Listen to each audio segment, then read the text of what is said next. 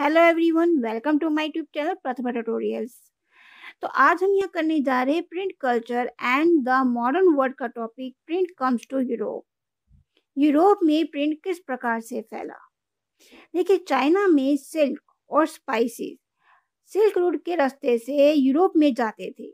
11वीं सेंचुरी से Chinese paper भी इसी रास्ते से वहां पहुंच गया और अब ये कागज स्क्राइब्स के द्वारा लिखने के काम में आया। स्क्राइब्स यानी मुंशी, जो कि किताब लिखा करते थे, और इससे मैन्युस्क्रिप्ट यानी हाथ से लिखी हुई बुक्स का प्रोडक्शन काफी बढ़ गया। अब बात करते हैं मार्को पोलो के बारे में।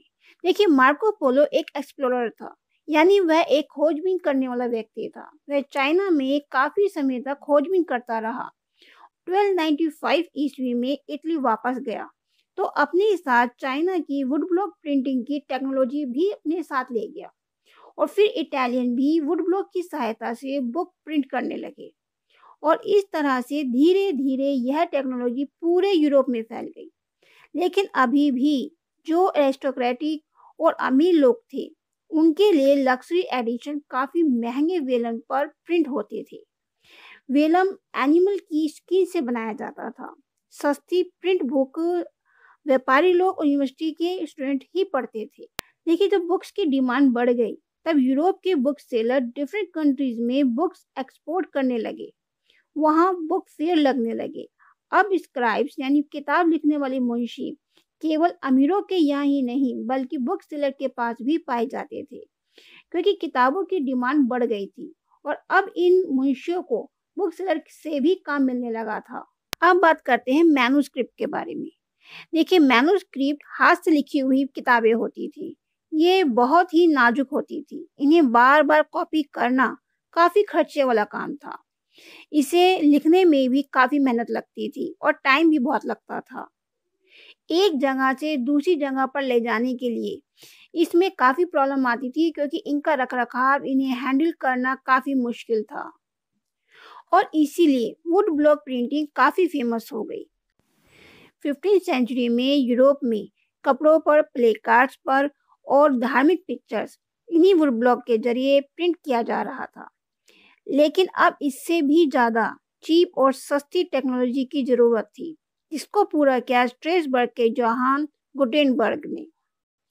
देखिए, गुटेनबर्ग जर्मनी के थे। इनके पिता व्यापार करते थे। इनका बहुत ही बड़ा एग्रीकल्चर यानी खेती का काम था और इसलिए इन्होंने बचपन से ही वाइन और ऑलिव प्रेस देखी थी। स्टोन को पॉलिश करना और गोल्ड स्मिथ का काम भी सीखा। इसके साथ साथ मोल्ड्स को मनचाही शेप में बनाना सीखा और यही नॉलेज उनके काम आई। उन्होंने ऑलिव प्रेस को प्रिंटिंग प्रेस का मॉडल बनाया और मोल्ड्स को यूज किया मेटालिक टाइप अल्फाबेट के वर्ड्स बनाने में, ताकि पेपर पर प्रिंट किया जा सके। गुटेनबर्ग ने यह सिस्टम पूरी तरह से बनाकर तैयार किया 1448 में और अपनी पहली बुक प्रिंट की, बाइबल।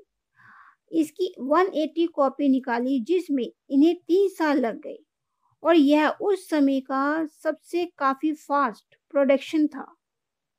शुरू में तो ये प्रिंटेड बुक्स मैन्युस्क्रिप्ट जैसी ही दिखती थी।